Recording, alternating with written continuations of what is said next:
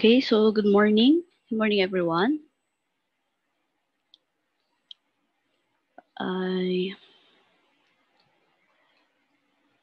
think I need to just share my screen, okay, just for a bit.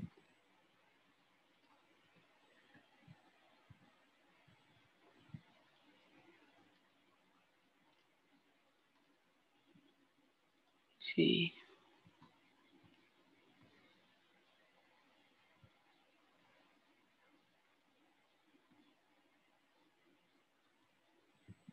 Okay, so again, good morning, students.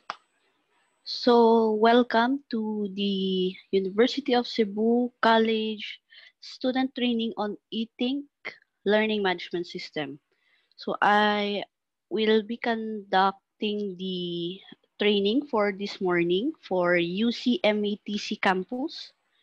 And so today is be an exciting day for you guys. So we will show you around what is the learning management system all about. Okay, so before anything else, I would like to introduce myself. I'm Phoebe Tinoyan, the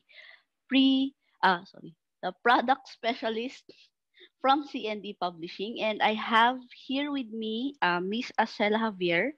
So she is the head of the Business Alliance. Oh, so she will assist you on, or we will assist you also on how to um, use the platform. And then if you have questions along the way, ayan, please use the Q&A section. I disabled first the chat box because some of you are excited about this training for this morning. So without further ado, I will have here first the training reminders.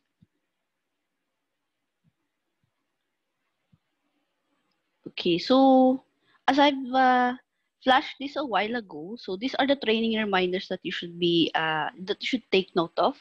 So please listen carefully during the training.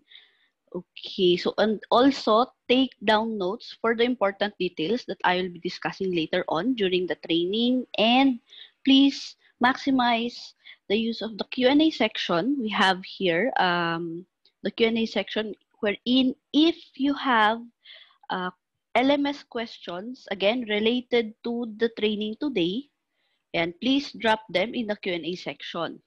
But if you have other concerns like in the enrollment, the subjects that you are enrolled with, and then also the section, so we are, unfortunately, we cannot answer those concerns. Instead, we can give you the complete contact details of UCMET so that you can contact them regarding on those kinds of concerns. And please refrain from asking questions not related to the LMS training. So for this one, I would like first to have a short presentation regarding on the what is the training all about today, and then I'd also like to share to you what is the learning management system. Okay, and also additional reminder, during the hands-on training, uh, may mga um, may mga reminders lang din ako as we go along. And so again, this is a 4-hour training for this morning. So again, let's start. So I have here a presentation outline first. So we would like to share to you what is our learning solutions that we offer, and especially since we are partnered also with your school. And so we will just share to you about what who we are, and what are those adaptive learning solutions that we offer. And also, the second outline is I will also discuss what will you learn in this training. And then second, the last thing is the exciting part, which is the actual hands-on training. And later on, along the way, I will also entertain questions coming from the Q&A section. Okay, so 27 years of the existence of the company, And C&E has become only the Philippine publisher and distributor providing the most comprehensive learning contents all across the levels of education. So, ano yung mga levels na yun? We cater from basic education, higher education, that's college, tertiary level, and up to library and academic research. And then, naabot din kami, nag-offer din kami ng mga learning contents also to graduate studies and also up to professional level. Okay, so in here, I would like to show you some of our learning content solutions that we offer. So I know you are familiar some of those publishers. These are the foreign publishers that we are partnered also with, and we offer them to different schools. Yan. So hindi lang siya sa classrooms, we also offer online library solutions. Ayan, so the second outline that I would like to show you also is what will you learn in this training. So we have two agendas here. The first thing is to access your LMS account. Okay, so I would like to show you on how to access your LMS account in two ways. Ayan, so later on, i-discuss ko siya during the training. Ayan. So under the first agenda, we have there the edit your profile section. Then you can I will show you also how to upload your profile image. Next thing is how can you set up your notification feature as well using the platform.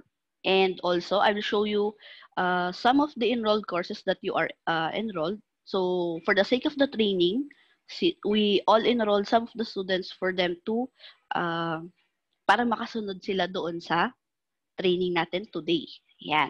And then the second agenda is how can you check your resources? So as a student and as the student access that you have, how can you check your resources inside the learning management system? So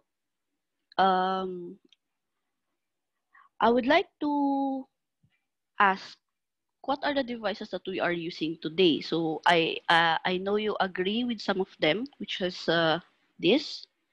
And so yun yung mga ginagamit nating devices, such as laptop or desktop, personal computers. And then also we use some of the handheld devices that you are familiar with. We have the smartphones and the tablets. So, yan yung mga devices natin na ginagamit for us to connect to the World Wide Web or what you call the internet. Yan. So, and then everything is turning to digital. So, I know you agree with me with this also because some of the manual processes that you know are now turning to digital. So, example, the apps that you are using today, since you have your own device, and then also since you want to order something online, ayan, so yun yung may mga apps na tayong ginagamit for us to do those certain tasks. Ayan. So in daily basis, lahat na ng ginagawa natin is digital na. Okay. And so, in the educational landscape as well, we are now transitioning to digital. So, hindi lang siya sa everyday aspect in area natin, daily aspect in our daily lives. Yan. So, ang nangyayari is, yan, from manual ulit. So, since then, gumagamit tayo ng blackboard, then also, we use those kinds of methods for us to learn inside the classroom. But now, and ang nangyayari is, especially also teachers and students are now using these kinds of technology so that we can cope up on the learning capabilities of each of everyone, and then yung learning methodologies din natin na ginagamit ng mga teachers din natin. So, despite also of the event that we are experiencing or the crisis that we are experiencing, which is the COVID-19, hindi lang naman ito yung reason kung bakit na pabilis ang ganitong paggamit ng technology. So, humans foresee this because yung technology natin is fast evolving, and again, we are already aware of what are these technologies are. Ayan. And so from C&E, we have a solution to your school, which is the learning management system. Ayan. So this is the system that I'm talking about. So this is called the eThink Learning Management System, powered by Moodle. Okay. So the learning management system that I'm referring to is, this is one kind of system that you can use, especially you students. You can still actively participate in your class by doing such activities via online and using also this platform. Okay, so I'd like to show you a short video clip that is what does the Moodle do, and what can you do also as a user of this platform. And either you are a student or teacher, and ano yung pwede mong magawa in this platform. Okay, so in your end, kindly please lower the volume down if malakas po siya. Ma-end kasi lalakasan ko po para marinig nyo din po siya. Okay, so let me just play this video.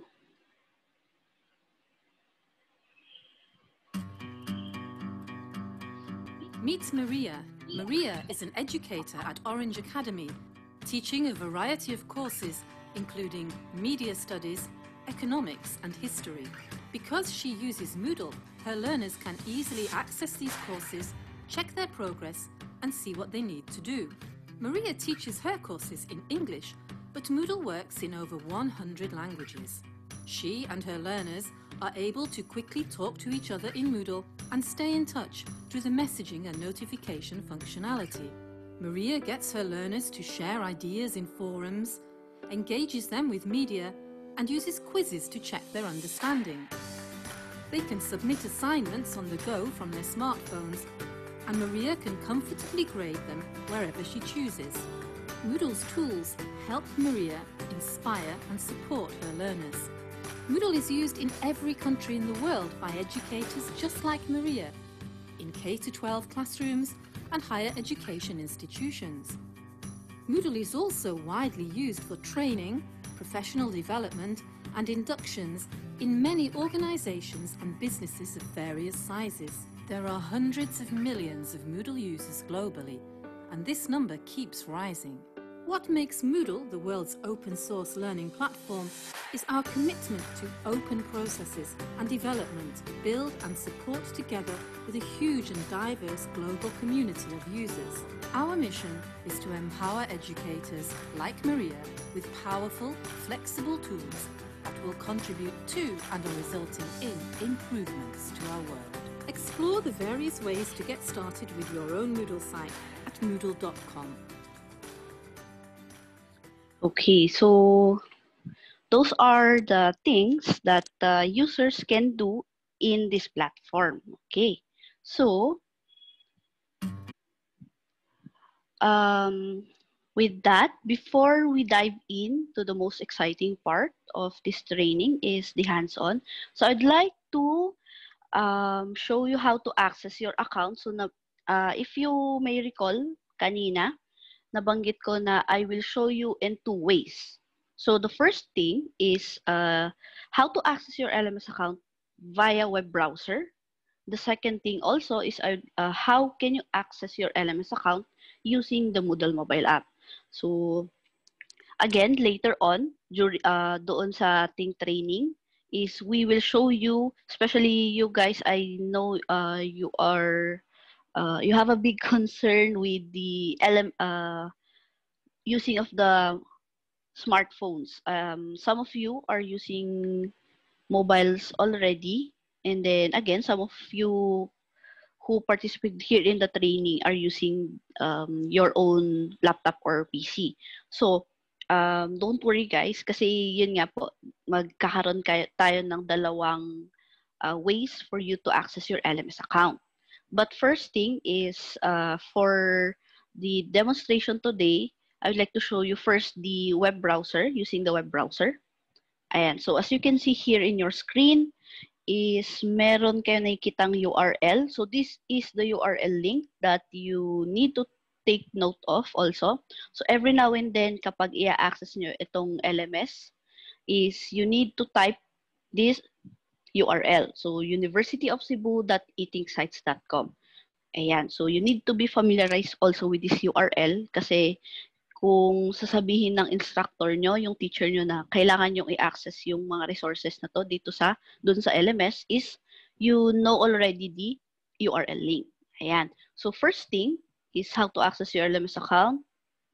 Remember this URL, and then as you've entered this one, the URL in the address bar of any web browser that you prefer. And the next step will be hihingin niya yung credentials nyo. So what do you mean credentials, ma'am? So the credentials are, which is the username po and the password. Okay, so for this, I am referring to the UCMETC students. So ito yung campus code nyo, UCMT.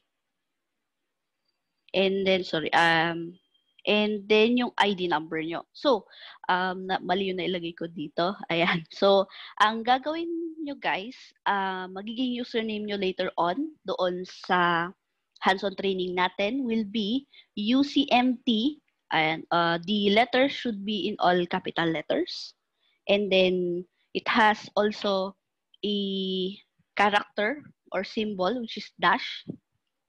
And then kindly use your ID number. So, ano ba yung ID number nyo? Yun yung ginagamit nyo doon sa, yung nakalagay sa ID nyo. Ayan, so that's the ID number that you have. And the password, the default password is capital U, C, and then 1, 2, 3, 4. So, yeah, take note of those credentials later on. Gagawin natin yan on the hands-on training. Ayan. Okay, so, second thing is, dun sa agenda natin, we will check your resources as a student account. Ayan. So we can check the announcement, the links, the attendance. Ayan. So ano ba yung mga ito? Guys, ito yung activities and resources na gagawin nyo and resources na ma-view nyo, and you can use them on your own reference. Ayan. So, papakita ko din siya kung para saan yung mga ganitong resources na sinasabi ko. And especially, kapag yung mga activities na yun, your teacher require you to do the certain task like submitting an assignment and taking quizzes. So, these are the assessments. Yung assessment na tinatawag is the assignment and the quiz. So, for viewing purposes, you can check also your grades. Then you can take a survey required by your instructor or teacher. And then I will show you the second way for you to access your LMS account using the Moodle mobile app. Okay, so before we jump in, I'd like to share to you about the Moodle mobile app first. Ayan, so ano ba yung ginagawa ng Moodle mobile app? Ayan, so same functionality lang siya, but we prefer na kapag, take note of this guys, na kapag mag-view lang kayo for viewing purposes, Moodle mobile app is suitable for that. Ayan. So, the Moodle mobile app has a features of to easily access course content. You can also connect with your classmate, especially your teacher, if you have concerns or queries about the topics and about the subject. You may use the Moodle mobile app to connect to your teacher. And also, you can submit assignment. Yan. Pwede din naman siya. Then you can track your progress. And you can complete activities anytime, anywhere. So that's the feature of the Moodle mobile app. Since I know the smartphones is a luxury for you, and it is an important part for you guys to use the smartphone nowadays. Ayan. So, in that case, for viewing purposes lang siya, we recommend to use the Moodle mobile app for viewing purposes. But if you will do such activities na mabigat, like the taking of quiz, and then also kung yung mga assignments as well, ayan, we recommend to use the larger screens like the laptop and desktop as well. Ayan. So, kaya siya viewing purposes kasi mas madali niyong ma-access siya. Kasi nasa app, ma-access nyo siya via app, and then nasa smartphone nyo na din siya, or tablets as well. Okay, so the Moodle mobile app is available on Google Play Store, that's for Android devices, App Store for iOS devices, and then if you are using Huawei device, you can download the Moodle mobile app in the Huawei app gallery. Okay, so I think that's it. So this is now the exciting part. So let's go live, and we can now have the hands-on training. Okay, so before anything else, do you have, I would like to check the question and answer if there are, I'd like to entertain 2 questions. Okay. I think some of them are now question related to the training already, not the presentation. Okay, so I see also a different concern here. Again, if you have other concerns not related to our topic today, kindly check the details that Ms. Acela sent to you using the chat box.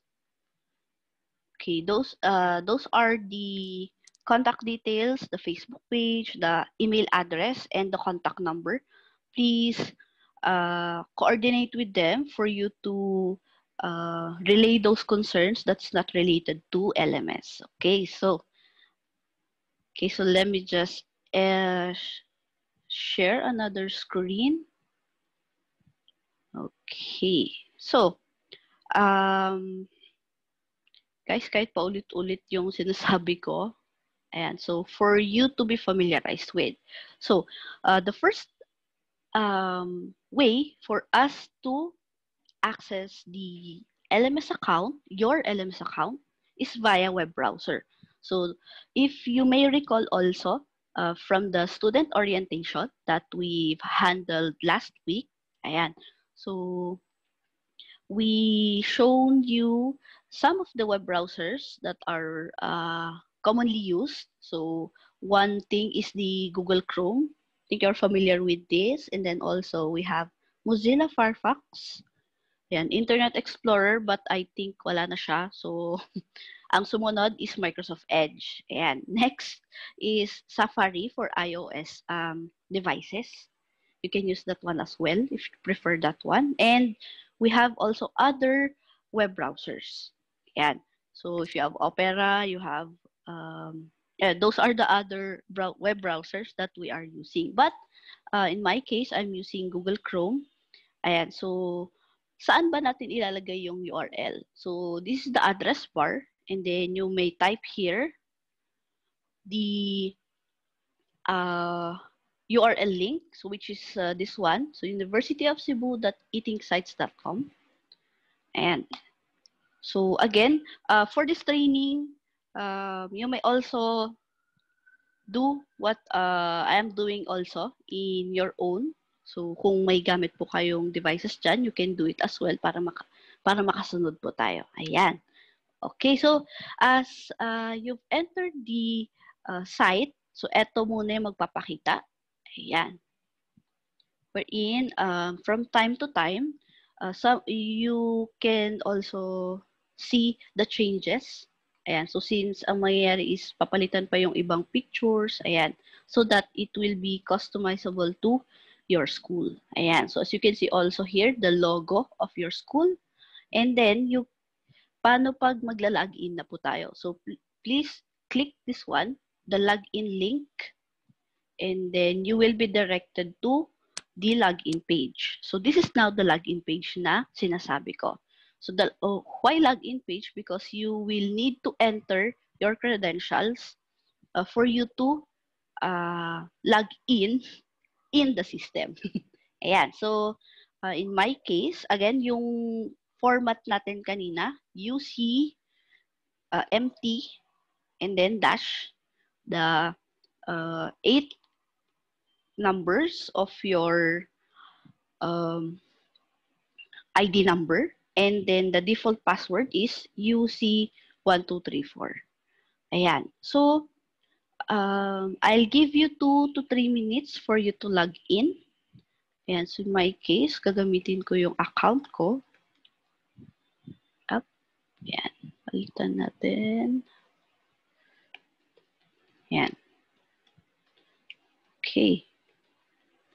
So, once na na-enter nyo na correctly, ayan, just click the login button. So, may instance kasi na baka hindi kayo makapasok, the invalid login, and all of the errors that you will be encountering. So, may tendency kasi na baka mali yung username nyo, baka mali yung password na na-input, and then may tendency na baka wala pa kayong account. For those concerns, ayan, since your school will be giving you your access, again, you can contact them with those contact details that we've provided po. Ayan. So, since nakapasok na po tayo dito sa system, this is now the main dashboard. Ito yung tawag na dito. So, once na nakapasok na kayo doon sa system, which is the learning management system, ayan, eto na po siya. So, as you can see here, you can see your profile image. Kung wala pa, blank pa siya. And then, you can see here your full name. And then, you can see here several icons also. This is the main icons. And this is also the UC logo. And the top section, you can see here. And this is the navigation drawer. On the left side of the screen, this is called the navigation drawer. So how will you minimize and maximize this one? Using po ng ating burger icon. So in our previous also na orientation, we emphasize this one. In using the burger icon, this is one of the powerful icons that you will use to be familiarized also with para easily navigate nyo yung platform. Okay, so I will show you also some of the shortcuts that you need to know in accessing the platform.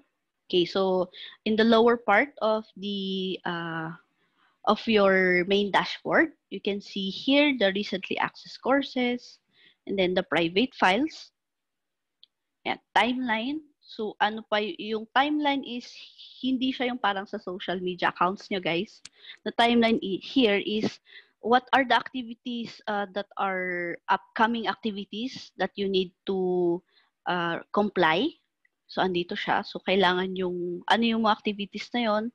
So, just like this one, the real-time chat. Later on, papasok tayo sa course, sa demo course natin. Ayan. And then, you can see here, some of the online users. So, we have less than 1.5 online users.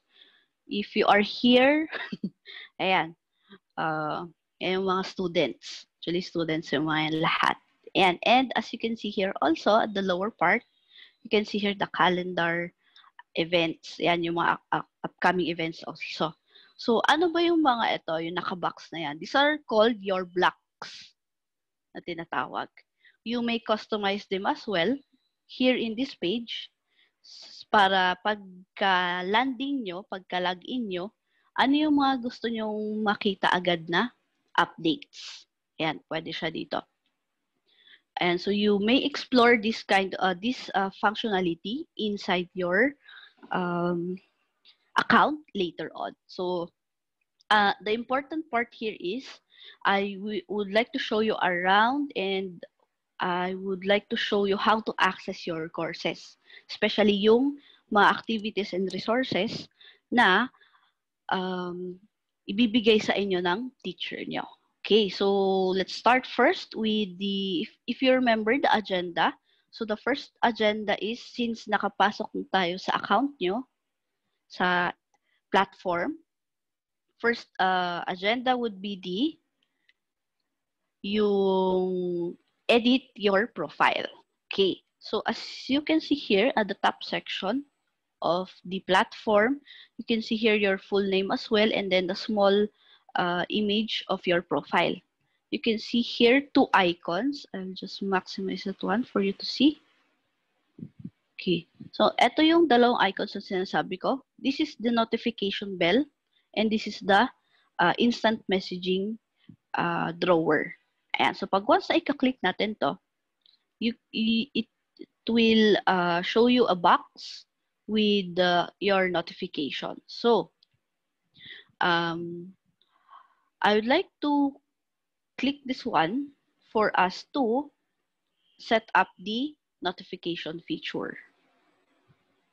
Ayan. But later on, mamaya muna natin yan i-set kasi we would like first to check your profile or to edit your profile. I'd like to open this one. So as you can see here, yung small na arrow pababa. Ayan, just click that button, small button, and then may magpapakita din na small box. Ayan, so these are the shortcuts as well. And if you want to control the settings also of your account, you may click the preferences, but let's go first to the profile because I'll show you how to edit your profile. Okay, so since maliit yung size natin, we can also click this one for us to maximize the whole screen and minimize naman yung navigation drawer. Okay, so this is now your profile section or profile page. And you can see here some of the details about your profile. So the user details is about your profile. The course details is the courses that you are enrolled. Okay, so ganito guys. May term kasi dito sa platform natin kapag sinabing course, yun yung mga subjects nyo. Ayan, so pag sinabing course, again, yun yung subjects nyo. Kasi etong mga to, kunwari, the student 1 or etong profile ko is student 1. So naka-enroll ako sa 5 subjects. So science, physics 101, then math, the algebra. So kunwari yan yung mga subjects ko. So dapat ang magpapakita dito sa course details ko is yung physics 101 tsaka yung math. Tapos other subjects ko. Since dapat kung naka-enroll ako ng 5 subjects, dapat 5 courses din ang magpapakita dito. So don't worry also, the courses that you are enrolled, dapat yung kung ano din yung mga subjects na in-enroll nyo. Ayan, automatic yan pag once na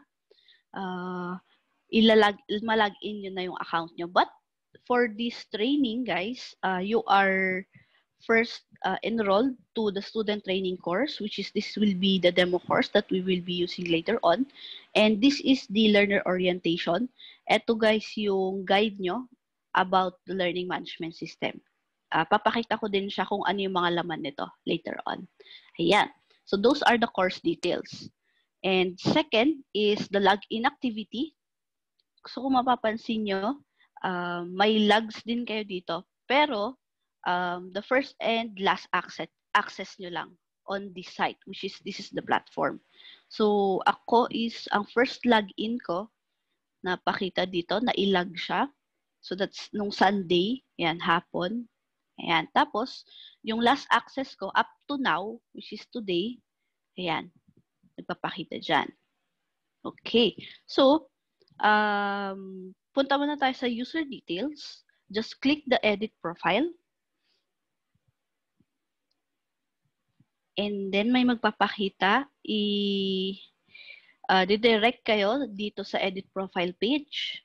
So this is the general section and the user picture section. So ito lang muna yung gagalawin natin, guys. Later on, if you want to add more details of your profile, you can add this one as well. Ayan. So for now, ito muna yung titignan natin. So you can see here, we have 3 icons na ganito ang itsura. Red, which is, meaning nito is required na kailangan yung i-fill up. So the first name, the last name, and the email address. So for changing of the email address, unahan ko na kayo guys, yung kung gusto nyong palitan yung email address na nakalagay dito sa account nyo, is you need to contact first your teacher, and then they will relay your concern to the site admin of the campus, which is the UCMETC, or you can directly email them using the email address that we've provided, so that you want to change your email address. But guys, the email address na ipapalit nyo dapat should be valid and active. Why? May tendency kasi na pag ilalagay nyo yung email address nyo ay hindi naman siya active, hindi nyo na-open, hindi nyo na din kasi ma-receive yung mga recent updates about the platform. So, kunwari, kahit naman na-receive nyo dito, but still may kailangan pa rin i-activate yung mga updates nyo using your active and valid email address. Ayan. So, also, kapag magre-reset, may i-reset yung password, hindi nyo na nakalimutan nyo yung password nyo dito sa account nyo, LMS account nyo. Ayan, your site admin may tendency na dun niya i-send yung password. So, you need to be mindful of those things also, just like your social media sites as well. Parang ganon din siya. For the security also of your account. Ayan. So, next thing is, if may kita nyo dito sa baba, ito na yung mga optional, but for especially yung country and time zone, we do recommend na ito yung dapat na field. So, select the country, which is Philippines, and especially ito guys, the time zone. Kung papalitan nyo ito, kasi di ba ang time zone po natin is GMT plus 8. So kung papalitan nyo to guys, kung ipapalit nyo ng ibang time zone, may tendency na hindi nyo ma-access yung mga activities na binigay ni teacher nyo.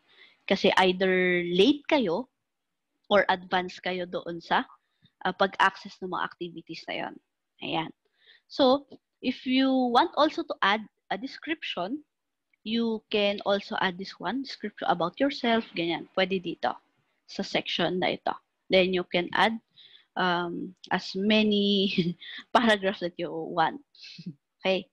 So, the user picture as well, if you want to change your image, your profile image, so we suggest also na yung user image nyo, dapat sana is yung valid siya, yung parang mga 1x1, 2x2 na IDs nyo, para at least mas madali kasi kayong makilala ng teacher nyo. Ayan. Also, you can add a picture description. So, as is ko na lang yung picture ko. Ayan, so, yung mga wala pang picture, guys, I'll give you 2 minutes to do that. Ayan. You can add your email, the user ID using this icon, and you may drag and drop here para mas madali siya. Ayan.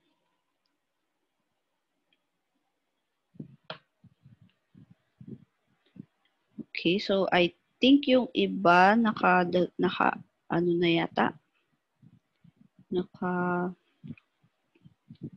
gawa na or naidagdag na yung profile image nila. So once na okay na siya, just click the update profile, which is this one. Tapos ma-update na yung profile nyo. So you will be directed again to the edit profile page. Ayan. So, next thing is, ano naman yung mga etong icons na to? Ayan. So, this is the notification kanina. The second agenda that, so now we are done with the editing of your profile and profile image. So, next thing is yung notification naman. So, how can you set the notification feature? So, as you can see here, we have two icons. This is the mark as read. Parang pag once na may mga notification kayo at gusto nyong parang nabasa nyo na lang lahat, you can click this one for you to and highlight them. Ayan. Tapos next thing, ito yung makikita nyong parang settings icon or gear icon. Dito sa LMS natin, ang tawag niya dyan is notification preferences. Ayan. So every now and then, may mga makikita kayong icons na ganito. Ayan. Depende yan kung saang feature siya. Tsaka kung anong function niya. Okay. So let's just click the notification preferences. And then, as you can see here, ato may mga notifications na, tsaka nakakategorize siya per activities and as a system. So, in your case, ayan, especially the first 4 na activities, yung mga activities na to, which is the assignment, feedback, forum, and lesson, you may turn them on, ayan, para ma-access nyo siya via web, and may marireceive din kayong notification via email. So, in line with dun sa sinasabi ko kanina na valid and active na email address, may mga marireceive kayong email notification coming from the platform na, kunwari may assignment na binigay si teacher, ayan, magsasend din sa email nyo na may gagawin dapat kayong assignment. Ayan. So, kahit online and offline yan, kahit kunwari sa web is kahit naka-log out na kayo, means may marireceive pa rin kayo. Kahit kapag ka-online nyo. Ayan. Okay. So, on nyo lang to lahat. Ayan. So, pagka-click nyo, automatically it will be on. Pag i-click nyo ulit, ayan, mag-off siya. Ayan. So, once na naka-on na to lahat, ayan, assignment, feedback, forum, and lesson, please disregard the system notification. Ayan. Later on, i-explore nyo na lang po ito. Ayan. So, ito, I'll just give you 1 minute for you to turn on all of the notifications in assignment, feedback, forum, and lessons. Ito yung mga activities na yun. Ayan. So, as you scroll down, yan, may makikita pa kayo. Okay. So, after that, once na naset nyo na lahat, na naka-on na yung mga activities, ayan. So, if you also prefer not to receive those notifications, you can click this one for those notifications, lahat ng naka-turn on dito, mag-off lahat yan in just one clicking with this one. Ayan. So, if you prefer lang din naman. Ayan. So, but for me, I'd like to receive notifications from assignment, feedback, forum, and lesson. Okay. So, next thing is, if you are done with the notification preferences, you may click also this one, the messaging drawer or the instant messaging na tinatawag. So, anong gamit nito, guys? For you to contact your teacher and the classmates, referring to the subjects, if you have concerns also, and kung may gusto kayong i-inquire, ayan, you may ask them using the messenger or the instant messaging of the platform. So, may kita nyo dito, na yung naka-green kayo means online kayo. And then, if naka-group kayo, may kita nyo dito din. May mga papakita din na group conversation. And if you want to send a private message to your instructor, to your classmate, ayan, pwede siya. So may makita ka ding status na naka-offline pa yung teacher. Ayan, so nag-send na ako ng parang heads up to my teacher na na-send ko na yung assignment. Parang ganon yung mga pwede nyong i-send using the messenger. Okay, so ang purpose also nito guys, because of the learning management system, lahat na ng kailangan nyo is nandito na. So you don't need to open any sites para lang matapos nyo yung activity. So andito na lahat ng kailangan nyo. Okay, so after we check some of the icons here, yung notification, yung messenger, tapos yung nag-edit na po tayo ng account natin. So next thing on the agenda is how will you now check if yung mga subjects nyo or yung mga courses nyo is naka-enroll na kayo. Ayan, so using again the burger icon, and burger icon, click nyo lang ulit para magpakita si navigation drawer. Ayan. So, how can you go back to the dashboard page? So, eto, may shortcut din tayo dyan. Using the navigation drawer, you may click the dashboard. The second thing also is, kung may makikita kayong links dito, below ng pangalan nyo, eto siya, the dashboard. So, babalik din kayo doon sa dashboard page. So, kung ano yung prefer nyo, pwedeng nandito sa navigation drawer and pwede din dito sa baba nung, yung mga links na may kita nyo. Ayan. So, since nakabalik na ako dito sa dashboard page, ayan, ang i-access na natin on how we can see all of the courses that you are enrolled is using the navigation drawer. Dito siya.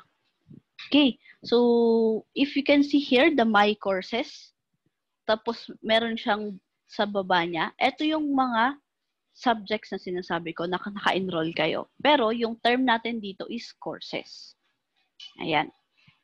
So, for this one, dalawa lang yung naka-enroll ako na course. So, ito yung gagamitin natin for our demo course later and the learner orientation.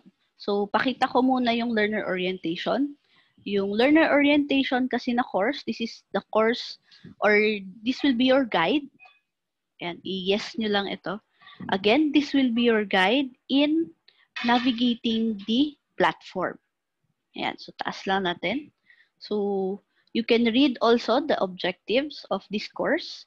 Ayan, para ma-familiarize kayo more on how to use the platform.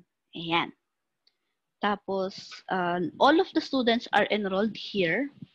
Ayan. Kasi every now and then, prior to the training ngayon, kung may mga nakalimutan kayong gawin, yung nakalimutan nyo, tapos pwede nyo balikan itong course na to para may user guide kayo. Ayan. So, as you can see here also, dito sa baba, may mga tiles or boxes. This is called tiles. So, tiles are also organized in a way na lahat ng activities na kailangan nyo andito sa loob. Para siyang folder na lahat ng requirements nyo andun nakalagay. Ayan. So, every now and then, this will, ganito din yung makikita nyo kapag doon sa mismong course ng teacher nyo, kung saan kayo naka-enroll. So, kunwari, doon sa algebra, nakalagay siya as chapter 1, tapos andito na lahat yung resources and activities na gagawin nyo. So, the next box or yung next na tile is yung chapter 2 naman. So, parang ganun siya. Ayan. So, again, your teachers will do the course and then automatic po na naka-enroll na po kayo doon. Okay. So, I'd like to show you first this first box or the first tile, which is the getting started. You can also explore this one later on kasi dito ipapakita the introduction of Moodle, what is Moodle, and especially this one, the FAQs. Kung may mga tanong kayo, maliban doon sa sasagutan ko mamaya ng mga queries nyo about the LMS, is meron din kayong mababasa dito na FAQs. Okay. So also, one of the activity or resources that you can access inside ng platform is these kinds of multimedia files, which is videos and audios. So, papakita ko muna itong video na to for you to check kasi most of the activities also will be embedded again, so no need for you guys to open another browser, another tab. Then again, andito na lahat ng kailangan nyo provided by your teacher, yung mga resources na yon. Okay, so let's try to play this one. Okay, so these are the examples. Welcome to Learner Orientation to Moodle. This video will provide you with an overview of the course and will share basic navigation tips. By the end of the course, you should be able to recognize course features you may encounter in your courses, identify Moodle tools such as URLs, files, videos, and audio files, and recall Moodle activities such as forums, quizzes, and assignments. This course is intended to be navigated from to the bottom, as activities build upon each other. In the main area of the course, you will find the course content. On the left-hand side, you will find the navigation drawer, or the navigation block, depending on your Moodle look and feel. If you have the navigation drawer, you can dock it in order to see more of the course content. You may also have additional blocks on the right-hand side of your screen, as this is dependent on your organization. The course is broken up into topics. Please be sure to click into each activity or resource within all the topics, as this course is built with activity completion. Activity completion is indicated with the small checkboxes to the right of each activity or resource. Some items will check off automatically as you meet activity completion settings. However, some boxes you will need to check off manually. We hope you enjoy learning more about Moodle and exploring some of the functionality you may experience in your courses. Okay, so yan yung the introductory video about how can you access the contents inside ng ating platform. So as you go along also with this course guide, ayan, pwede nyo i-check pa yung ibang resources dito, yung tiles, and you can also participate in some of the activities that is included here. Ayan. So, ayan. So, ito yung learner's orientation na pwede nyo magamit as a student. Okay. So, let's proceed. So, that's one, ito yung important also na course na na-discuss ko kasi, again, lahat ng students is naka-enroll dito. Ito yung magsisilbing guide nyo for navigating the platform. Okay, so let's proceed now with the demo training course that we've prepared. Yeah, so for the sake of the training, again, also, students are also enrolled here. But with the actual na courses nyo na guys, doon na din kayo ma-enroll right away. Ayan. So, minimize lang natin tong navigation drawer. So, in this setup, dito sa ating student training course, hindi lang ganito yung pwede nyong makita. Depends on the course made by your teacher. Ayan, so yung teacher ko kasi ito yung ginawa niyang demo course na naka-enroll ako. So as a student, I need to comply with the different activities that my teacher deployed here inside ng ating course page. So pag once guys na nakapasok na kayo sa courses ng mga yon, yung naka-enroll kayo under my courses, yan, makikita nyo dito na eto na yung tinatawag na course page. Ayan. So course page, andito na lahat ng contents na kailangan nyo. And then also, it has also tiles here. So your teacher may organize them. So per chapters, per units, per topics. Ayan. Para mas madali nyong ma-locate yung mga activities intended for each topic. Ayan. So, this is now the second agenda, which is the navigating and checking your resources, the activities and resources deployed by your teacher. Okay, so let's start first with the announcement. Ayan, so makikita nyo dito yung announcement na to. Ito yung icon niya. Ayan, so pag once din na makikita nyo na naka-underline siya, meaning link siya or kailangan yung i-access. Ayan, so let's open first the announcement. So si teacher, may announcement siyang ginawa. Makikita nyo dito under as a brief summary of the announcement that your teacher made. So this is about the reminder for our student training. And then your teacher, ayan, ginawa niya nung specific date. And then, sino din yung last na nag-post. Makikita nyo dito kung sino yung mga nag-reply. So for you to open that specific announcement, just click again the discussion topic. Tapos, makikita nyo dito yung additional details about doon sa announcement na ginawa ng teacher nyo. Ayan. So you may reply as well. And if you just want to leave it at as is, ayan, parang makikita naman ni teacher na nabasa naman niya yung announcement na ginawa niya. Okay. Sa account niya, of course. Ayan. So if you are done reading the announcement na ginawa ni teacher, pwede kayong bumalik doon sa course page nyo, again, by using the shortcuts here. So, ano yung pangalan ulit ng course page natin? The student training course. So, pwede tayong bumalik doon. Dito. Ayan. So, since natapos nyo nang mabasa yung announcement, ayan. So, yung announcement kasi makikita nyo din dito once na ma-access nyo yung course page. Ayan.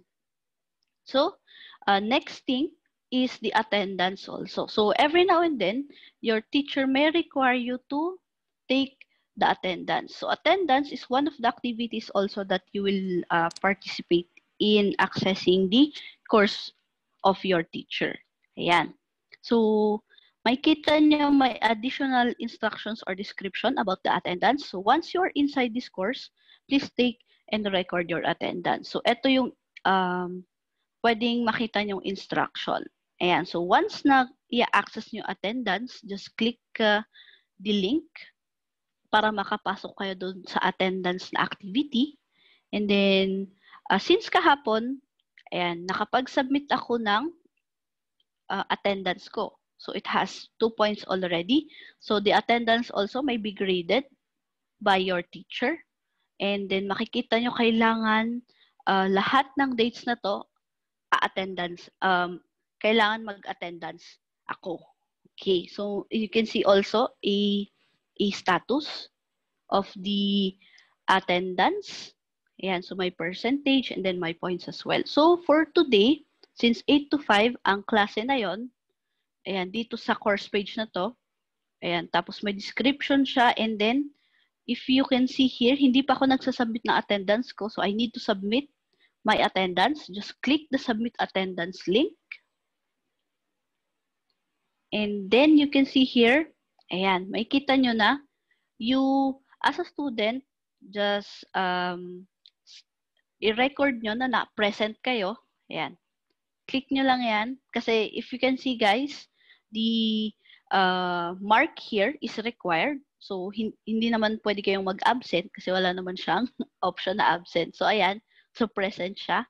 And then, you just click Save Changes. Also, please be mindful that your teacher also may check your attendance dito. Kasi kahit ginawa niyong present, baka mamaya hindi rin kayo nakapag, hindi nyo rin siya in-access. So, kung na-access nyo na lang siya after 5 p.m., may tendency na hindi nyo na din siya ma-click, meaning absent na kayo. So, may mga ganong settings. Again, upon the settings of your teacher, doon niya ilalagay yung mga settings na yon, tapos ay sasabihin na lang niya yung instructions on how you will access those certain activities. Just like this one, yung attendance. Ayan. So, makikita nyo din na nag-iba na yung status natin dito. Kanina, isa lang. Tapos, ngayon, 4/4 na yung points nyo. And then, 100% na yung sessions. Ayan. So, you can check also the past sessions. And then, per month, week, and day. Ayan. Lahat din, pwede nyo i-click ito para ma-view nyo kung ano yung mga attendance na kailangan yung attendant. Ayan. So, you are done taking your attendance. May kita kayo ditong blue notification na your attendance in the session has been recorded. So yan, makikita din ni teacher yan kasi nakalagay dito from 8 to 5, present kayo dun sa session na yon. Ayan. So, as may ibang students din kasi nagtatanong na, kailangan pa ba namin mag-attendance kasi nakita naman ni teacher na online ako?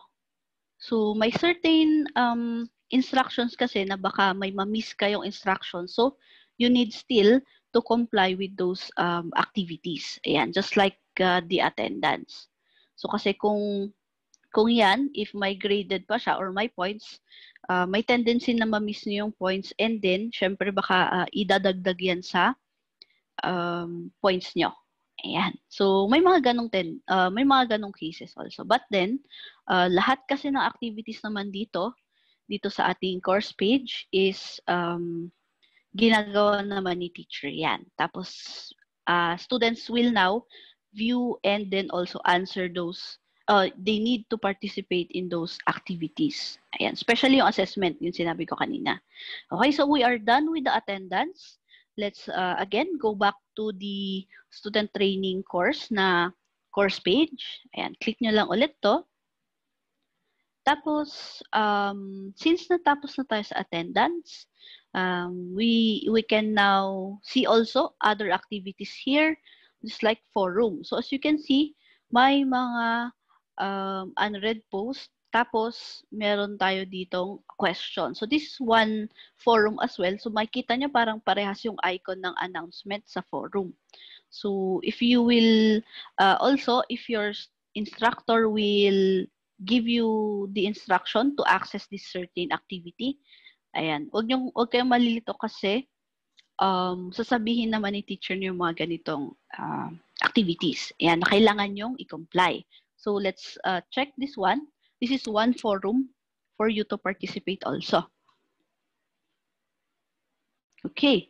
So, since na-open ko yung forum na ito, kasi may questions siya. So, hello everyone. Thank you for your participation. Ito may additional instructions si teacher. In this activity, you are required to provide an answer to the question. So, ito yung question natin. What is your expectation for this training? So, some of you are already inside this course and then since na-open nyo itong activity na to, you can participate also in this type of activity which is the forum. So, ito yung discussion. Ayan, so may nag-last na post which is, this is the student. And then maraming nag-reply. Ayan, so you can also subscribe if you want to para ma-receive nyo lang yung mga post na updated post regarding dito sa discussion na to. So also if you can see here, this is one icon that you can use that you can see inside the platform. This is the kebab icon. Ayan. Kasi kanina burger icon, tapos ngayon kebab. Okay, so ayan, yan yung mga icons na ginagamit system terms. Ayan. So, pag na-click nyo din ito, guys, may kita kayong start this discussion and mark as read. Ayan. So, pwede, kunwari, since puno na yung notifications na nagpakita kanina, so pwede nyo mark as read also kasi meaning nabasa nyo lahat na yung mga post nila. Ayan. Tapos, if you want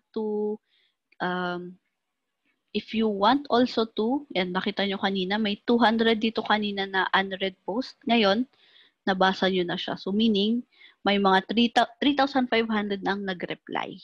Ayan. So, pag gusto nyong magdagdag naman ng sagot, ayan, just click this link, the question link. Tapos, habang naglo-load siya, okay, tayo natin mag-load. So, later on, before we will have, after we've had the morning break, ayan, sasagutin ko yung other queries nyo on the Q&A section. Okay, so while waiting, let's open it again. I think your other classmates also is answering, giving their answer in this forum activity. Ayan, so you can also do that one. Ayan, so pwede din kayong sumagot. So I can give you 2 to 5 minutes. Ayan, para ilagay nyo din yung mga sagot nyo dito. So again, these are the activities that you can participate also. Ayan, your teacher can see these activities para din makita niya na you are accessing the activities that they've deployed.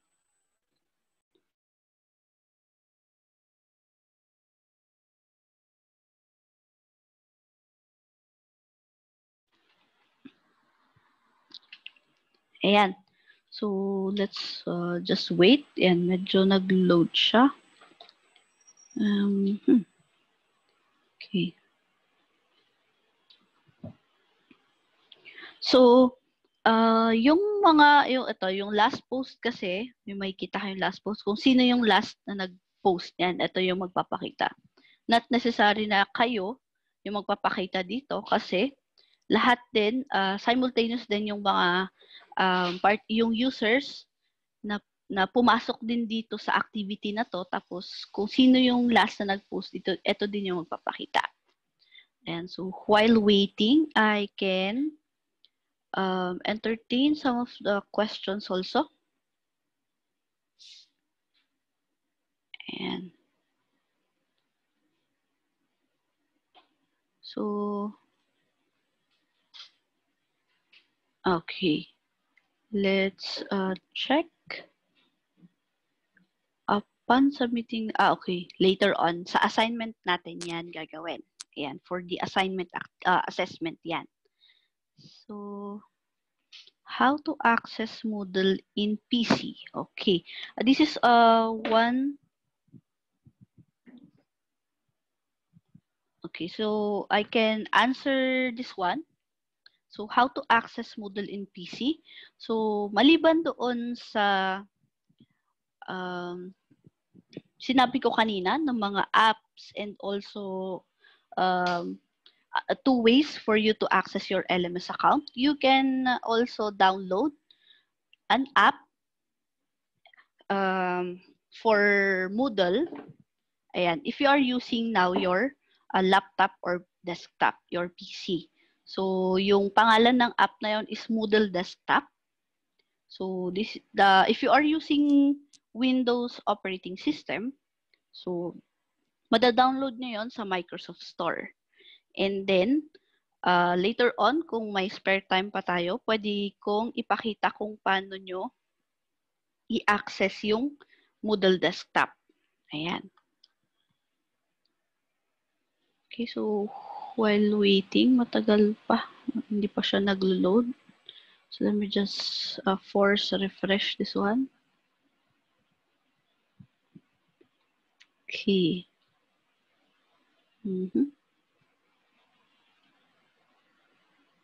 Okay, so balikan lang natin ulit. Natin kung mag-respond siya. Ayan, so may mga tendencies na may mga ma-encounter kayong ganito. So matagal siya mag-load. Ayan, so some of the factors also will arise in encountering this error. So, first thing is, baka mahina yung signal nyo. Sorry. Yung sa yung naka-connect kayo na dun sa naka-connect na yun na internet. So, may tendency na mabagal siya. Second is, maraming nag-a-access ng activity na to. Ayan. So, may tendency na naglo-load siya. Pero, in my case, ayan, I am experiencing also an intermittent connection here in our area because it is raining po pala. So, yan, isang factor po. Ayan. So, I'll just wait for it to be loaded. Ayan, check ko lang kung responsive po siya. Ayan, but in your end, hopefully you've already answered this type of activity, yung sa forum natin. And just click the discussion link. Tapos, may magpapakita doon na reply. But while waiting, sana mag-load siya para magawa natin yon. Okay. So, other concerns, we have ayan, how to pass document or assignment via Moodle app. Later on also, and papakita ko din yan, since nasa web browser pa lang tayo, mamaya dun sa Moodle mobile app yan. Okay. So, one concern also, you said that Google mobile app is only for viewing the course, and kung mabigat ng mga quizzes or assignments, we're required to use laptops or PC. Kung wala kaming laptops or PC, ma'am, how can we send big files para makasubmit? Okay. If you are referring only for the submission of assignment, you can do that in the mobile app. Ayan. So, papakita ko din siya later on dun sa training natin for Moodle mobile app.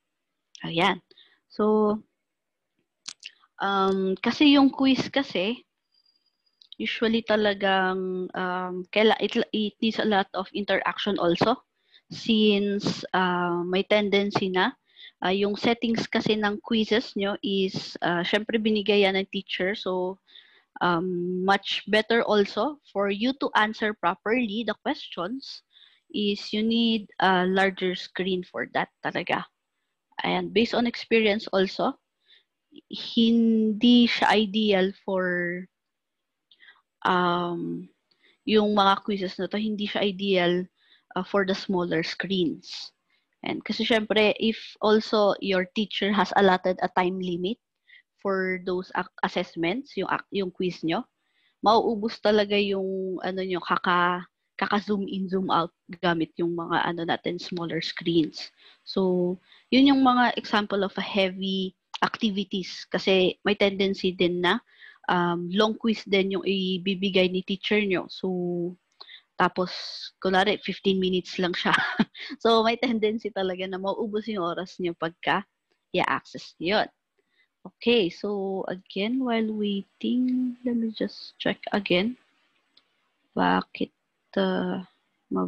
matagal mag-load? So, na-stuck tayo. I think it's just me na na-stuck dun sa natin, sa platform. So, I'll just force refresh this one. Let's try to open. Ayun. So, we encounter again another error. Ayan. So, may mga error again na ganito. Matagal lang siya mag-respond. Ayan yung isa. Okay. So, okay, the system. And I'd like to show you for this kind of concern issue na ma-encounter nyo. Sana hopefully hindi na nyo ma-encounter in the future. So, yung 504 gateway may tendency po kasi na since marami tayong nag-access and then ongoing pa po kasi yung ating update dito sa ating platform. So, may tendency na hindi naman siya nag-crash but again, marami lang nag-access. And then the second factor also is yun, update, ongoing pa yung update kasi we are still updating the platform for you also to, pag once na okay na, yung actual classes na, yan, para magamit nyo talaga fully yung ating platform. So, yan. So, nakita nyo, bumalik ulit siya sa dati. Ayan. So, iba na yung kanina, di ba? Si Kevin na siya ngayon, si Christian na yung last na nag-post. Ayan. So, let's wait again. So, paano nga ba kayo mag-reply dito sa forum activity? So, just click the question link, ayan, under sa discussion. Ayan. So, kanina, maiba tayo. Yung kanina, yung na-experience nating error ng site is, again, marami lang nag-access and then, again, ongoing pa yung update. Okay, so, huwag kayo mag-panic pag ganon, yung mga na-receive nyong error. You can do a protocol wherein take a screenshot and while waiting, ito, in-explain ko lang kung ano yung pwede nyong gawin. So, while you've experienced those kinds of concerns, please take a screenshot kung ano yung error na yon, and then you may relay the error to the site admin of the campus. After that, and they will investigate, and then ano yung pwede nilang i-troubleshoot, tapos i-recommend nila na ganito ang gawin mo. From there, once you have also done the troubleshooting part, yan, babalik naman siya sa dati. And you can now access your account and you can access your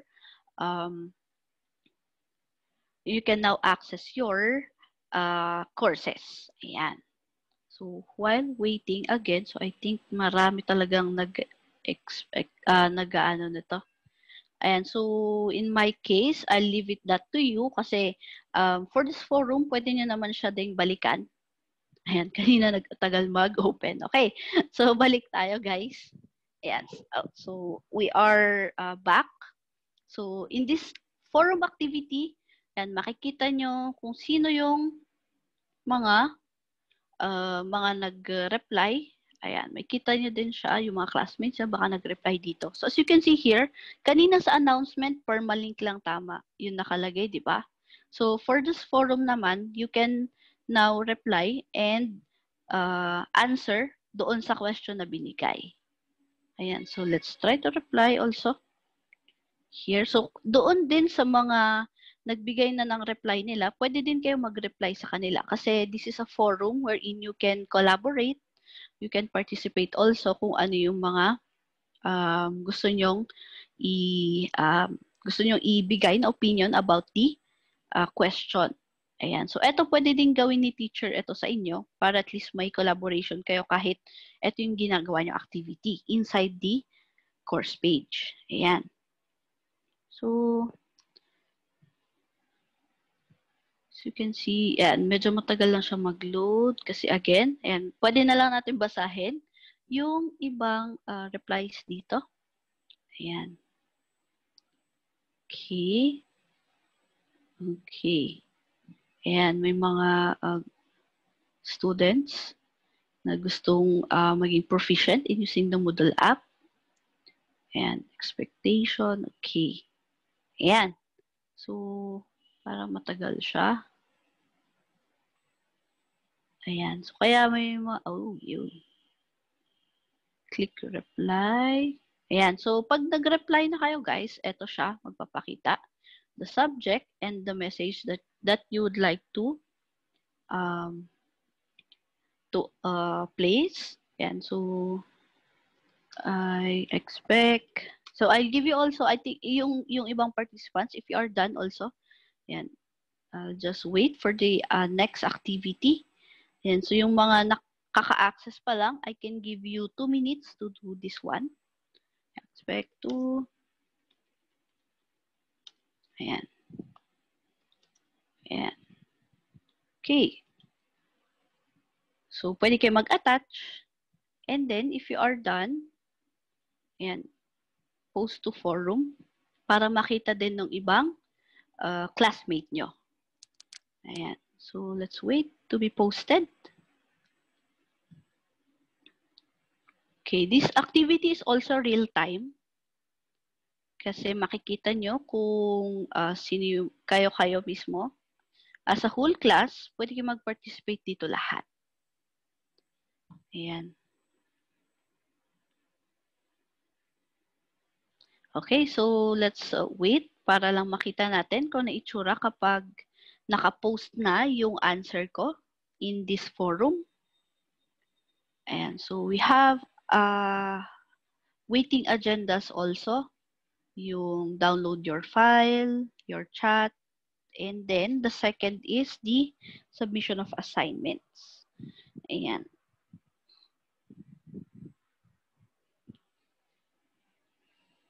Okay, so matagal siya. Ayan, nakaka-experience na tayo ng intermittent connection also. Ayan. So while waiting, ayun. So if you've already successfully sent your post, ayan, may kita kayong ganitong notification. Ayan. So, syempre, kung gusto nyo tignan, nasa pinakadulo na siya. So, in my end, kahit di ko na siya makita kasi nakita ko naman na naka-upload na siya or na-post na siya. Ayan. So, yan yung isa sa mga activity na pwede nyong gawin. The next thing is, balik muna tayo sa course page. Next activity is how can you download your files. So, may tendency na si teacher is na-require niya kayong i-download yung certain file na to for your own copy. So, papakita ko muna is per file muna. And then second, papakita ko din kung paano nyo naman siya i-download as a whole. Lahat ng materials na binigay ni teacher, kahit hindi na siya isa-isang i-download na. So, first thing muna is a certain file, how to download a file inside ng ating course page. So, may instruction dito si teacher, download your own soft copy for your reference. So, ito yung tinutukoy ni teacher. Ayan. So, if you are inside the course page, you can also download your own copy, para may copy kayo about the presentation ko kanina. Ayan. So, pag once na-click nyo yon, yung file na yon, magpapakita dito yung overview of ano yung laman ng file. So, this is the PDF file. So, yan yung presentation natin kanina. Ayan. So, da-download nyo lang siya for your own copy. So, kung may kita kayo ditong icon, then dito din sa taas. So, this is the icon for the PDF. So, for this one, ito yung kailangan yung i-click. Pwede naman ito, guys. Pwede din ito. Ayan. Kasi ito yung, the icons here is doon sa PDF natin. Pero for this one, this is the icons for the file. So, ito yung pwede nyong pindutin for you to download your own copy. And then, mamaya magpapakita na checkmark na siya, meaning na-access nyo yung file and na-download nyo na kasi. Ayan, so pakita lang natin. So, kung makikita nyo, na-click ko yung link kanina, which is the icon kanina. Tapos, makikita nyo dito sa baba, nagda-download na siya. Ayan, so once na-download na, pwede nyo i-close ito using the close button. Tapos, magpapakita siya dito. Ayan, so I think iba yung, ayan, ayun. So nakita nyo, medyo late lang siya nagpakita. So once kasi na color green ito guys, indicated na complete na yung status ng pag-access nyo yung file na yon or activity. Okay. So ito na yung na-download nating PDF file. Ayan. So nakasave na to automatically doon sa downloads nyo. Sa downloads folder ninyo. Ayan. If you are using PC or desktop. Okay, so close ko muna. Ayan. And so, how about now to download all of the files in just one clicking? So, click nyo lang muna itong navigation drawer. Tapos, pupunta muna tayo sa inyong private files. So, yung private files nyo is considered the LMS cloud storage. Ayan. So, click muna natin to guys. Click nyo yung burger icon. Papakita yung navigation drawer. And then, scroll down lang po. Makikita nyo na yung private file. Sa taas lang po ni My Courses. Ayan. So, pag once na na-click nyo na yung private files, you will be directed to this page. Tanan! Wala pa. Ayan, so we have here other concern. The site's responsive is very slow at the moment. Yes, is as you've seen earlier, yan, eto siya.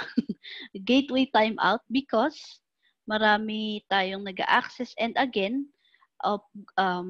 ongoing pa yung update. But kapag sa actual class nyo na guys, hindi nyo na, may tendency na hindi nyo na din ma-encounter yon. But we do recommend if you've encountered again some of those errors for system errors, please take a screenshot of about the error.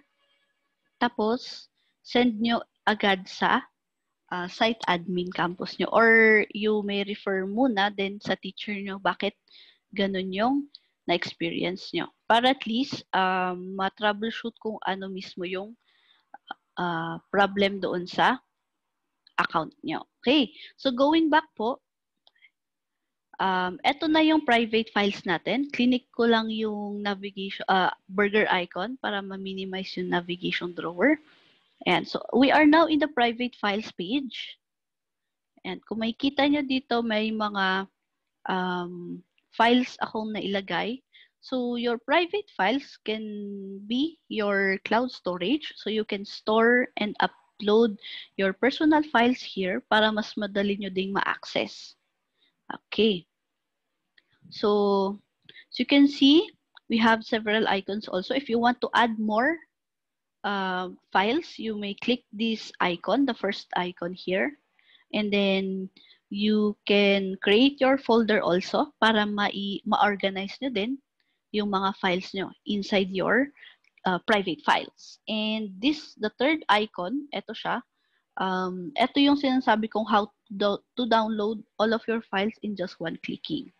So, kailangan muna i-select nyo lahat ng mga files na kailangan nyong ma-download. Tapos, click nyo lang itong download na icon. And then, it will generate. Ayan. So, since ang mangyayari guys is pag ginamit nyo tong download na button, mazazip siya. So, parang mangyayari, mailalagay siya sa isang lagayan. Tapos, yun na yung minsanang download. Ayan. So, let's see. Dapat mag-download na siya dito. So, while loading, kasi ginagawa niya, kino-convert niya into zip file. Tapos lahat ng etong files na to nakalagay dun sa zip file na yon. Okay.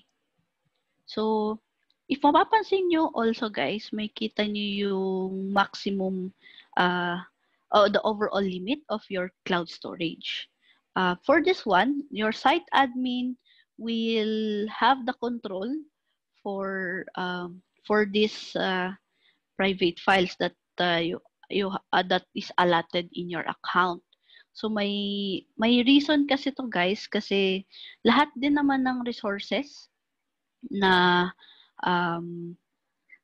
available doon sa course page nyo is ma-access nyo naman doon. So for this po, kaya siya 100 MB lang kasi kung ano lang talaga yung important files nyo na kailangan nyo every now and then na gusto nyo i-access dito sa LMS nyo, LMS account nyo is yun lang yung mga files nyo. Kaya we recommend na if you want also to synchronize your cloud storage accounts just like Google Drive, OneDrive, ayan, and other cloud storage providers, ayan, pwede naman siya. Ayan. Okay. So, matagal siya mag-download because, again, we are experiencing intermittent connection. So, hindi naman po siya blurred sa inyo guys, no? Yung screen ko. Okay. So, let's just wait for it to download. Ayan. Kasi nagpo-process na siya.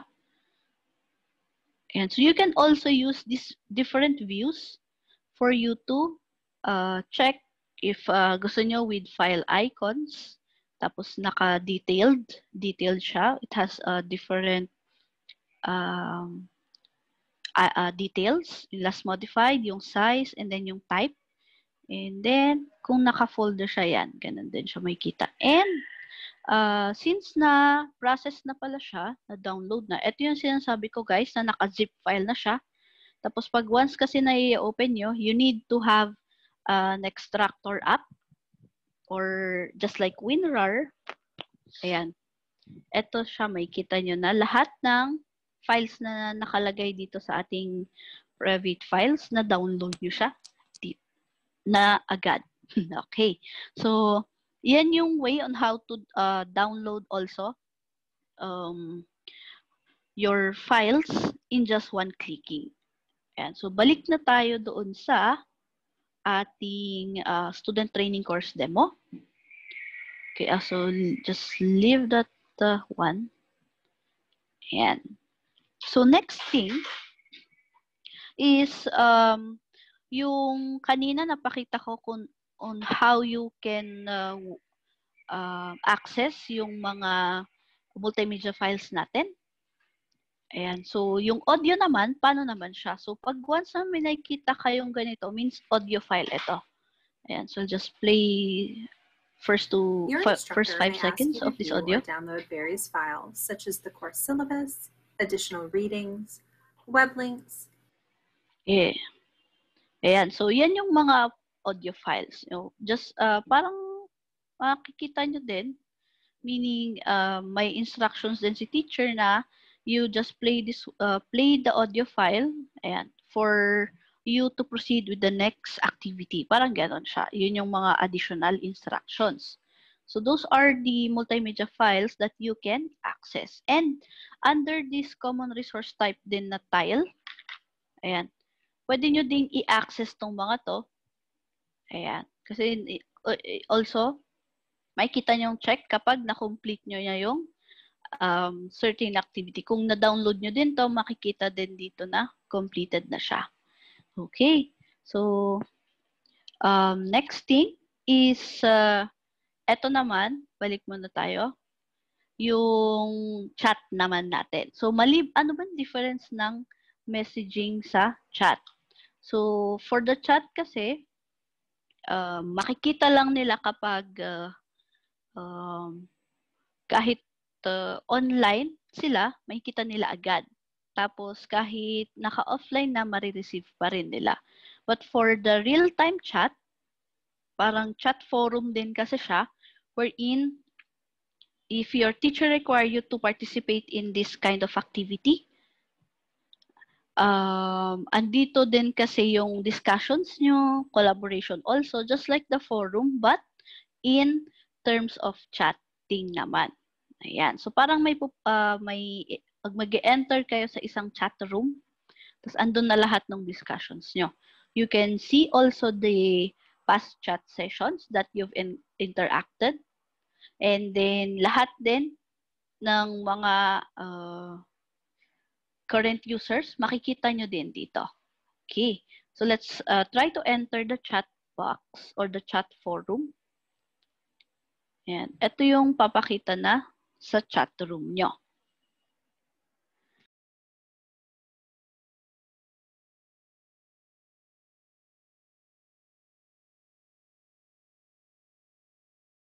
Okay, so while waiting, and dapat magpapakita din yan.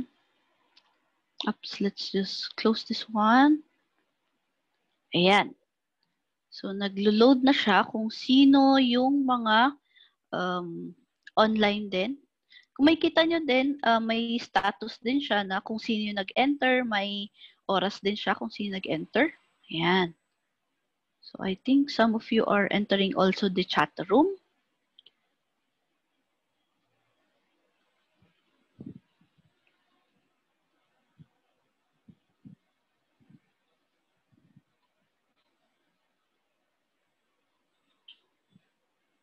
Okay. So, lakihan natin. para makita nyo. Then kung sino yung, ayan. Oh, actually, nakita ko yung pangalan ko. Eto. Ayan, naklik ko lang yung pangalan ko wherein makikita nyo lang yung profile niya. Ayan. Okay. So, balik tayo. Sorry. Na-close ko ulit. Open ulit tayo. Ayan. So, you guys can also send. Naglo-load ulit siya. You guys can also send your message using the box here dito sa baba. Yep. Okay.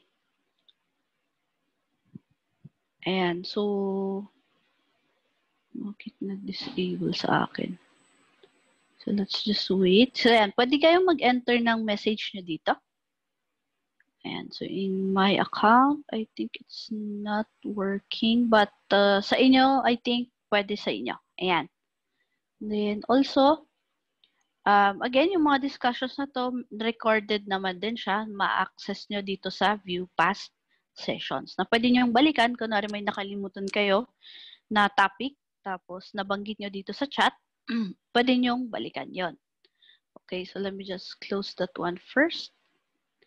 Okay, so yan yung pwede nyo gawin inside the chat activity. Okay, so next agenda before we proceed with the morning break. Ayan. So, mangyayari, balik muna tayo sa course page natin. Ayan. So kung may kita nyo ulit, may mga other resources and activities pa na pwede nyo i-access, you can do also this one. You can check the Moodle mobile app na link. And then also, this is one link also na activity that is provided by your teacher. So, kunwari, yung teacher nyo is nag-require niya na i-visit nyo itong activity na to. Ayan. So, pagka-click nyo, ayan, either a reference that you need to access pertaining to the activity na gagawin nyo. Ayan. So, in this case, sinabi lang ni teacher na visit our Facebook page, this is the Facebook page of UC Main, I think. So, for UC METC, iba din yung link na yan. Okay. So, pag once kasi na nakalagin na kayo yan, may kita naman siya. Okay.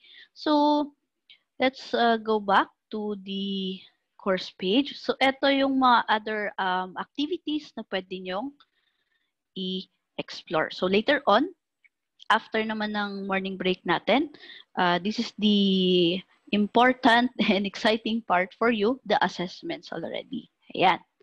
So, in my watch, I think 9:53 na siya. Okay, so I'll give you 15-minute break. So, balik na lang po tayo. I will resume my training 10:10 a.m. for the next activity or the next agenda. Okay, so later on also, I will entertain some of the questions from the Q&A section. And so I think natabunan ng ating Q&A. So, ayan.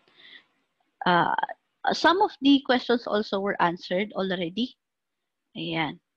So, ito-check ko na lang muna siya. So, again, I'll see you 10:10 for the morning break. If you want to have CR break, bathroom break, or also coffee break, yan. Yung mga hindi pa nagba-breakfast. Ayan, okay. Sige, I'll see you again 10:10.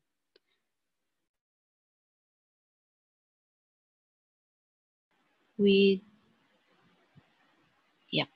Okay, so let's proceed. So, I'd like to answer some of the questions here.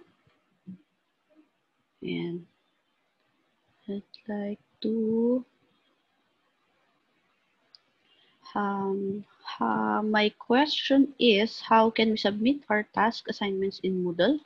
So, ito yata yung next na topic natin. Ayan, so, again, ito yung important part for you guys. So, kanina, you are participating with the different activities and resources inside ng ating platform. But now, how can you now also submit your assignment, participate in a quiz, answer those quizzes? Ayan. So, ito yung next agenda natin. Ayan. So, ito yung next agenda natin, the assessments. So, assessments consist of yung quiz nyo at saka assignment. But, they are still considered as an activity. So, if your teacher will require you to answer a certain quiz, if it's graded or practice quiz, still assessment pa din siya. And then also your assignment, submitting of assignment. So, it has two ways also for you to submit your assignment. Again, your instructor, your teacher will refer on two different ways. So, kung gusto niya si teacher, you need to submit your assignment via online text, or you need to submit your assignment via file submission. So, unahin muna natin tong online text submission na to. So, as if you are already enrolled, or you can already access the student training course demo natin, just go to the assessment tile, which is this one, and then open nyo lang muna yung online text submission. Okay. We will do this one also in the using of the Moodle mobile app. Ayan. So, pag once na open nyo na yung assignment, particularly this title, and you have here the question and additional instruction. And you can see here also the submission status with the different, this is the first column for the submission status, and the grading status, the due date, the time remaining, and last modified. And dun sa online text, may kita nyo kung since sa inyo, since hindi pa kayo nakasend ng sorry,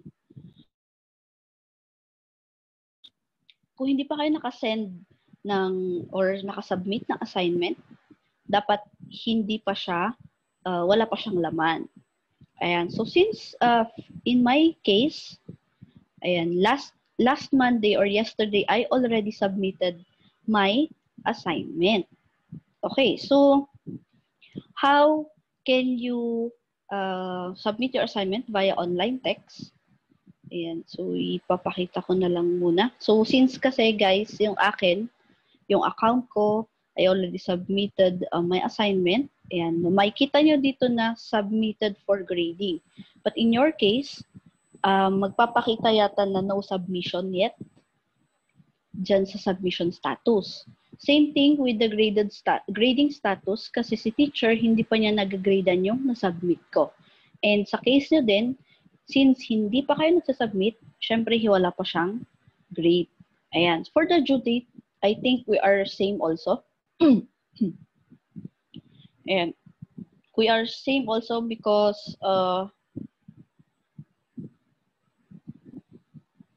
ayan, sorry. We are the same with the due date because ang nilagay ni teacher na last submission date will be until September 12. And may specific time siya, which is until 11:59 a.m. Ayan, so yan yung due date ng assignment nyo. And the time remaining, may status din yan. Tapos kung kailan na-modify, since, again, I have already submitted my assignment, so sa case nyo, kung mag-submit pala kayo ng assignment, may tendency na ilalagay niya is ngayon. Ayan, so Tuesday, and kung anong date mo, kung anong oras mo sinubmit. So, dito sa online text, may kita nyo dito sa baba, submit assignment. May button kayo dyan na submit assignment. So just click that one and they'll give you at least 3 minutes for you to complete via online text. May magpapakita na pag once na i-click nyo yung submit button here, sorry, I didn't reset my account for this. Ayan, ang mangyayari guys is mapupunta kayo sa submission page, tapos doon nyo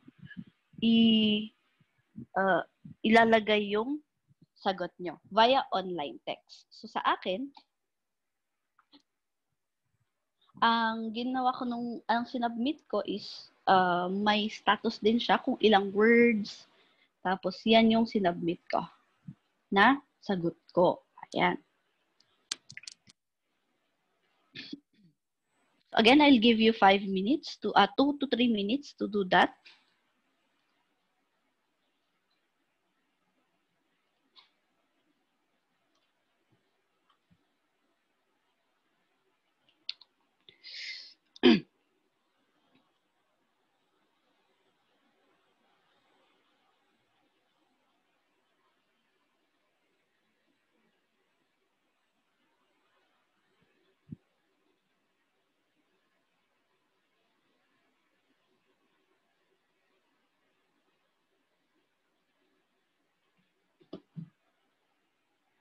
Okay, so I believe natapos nyo na siya.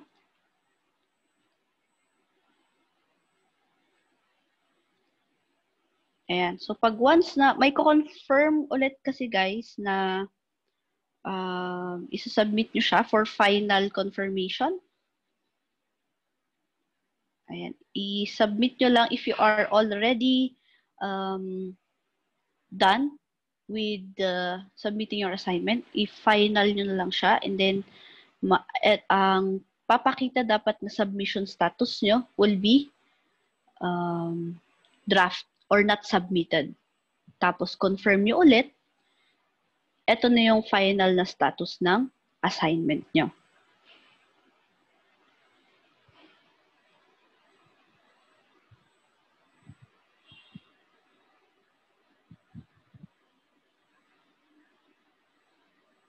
Okay, so ayan.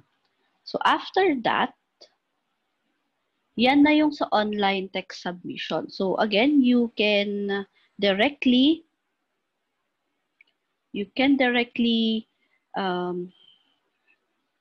submit your assignment. Okay.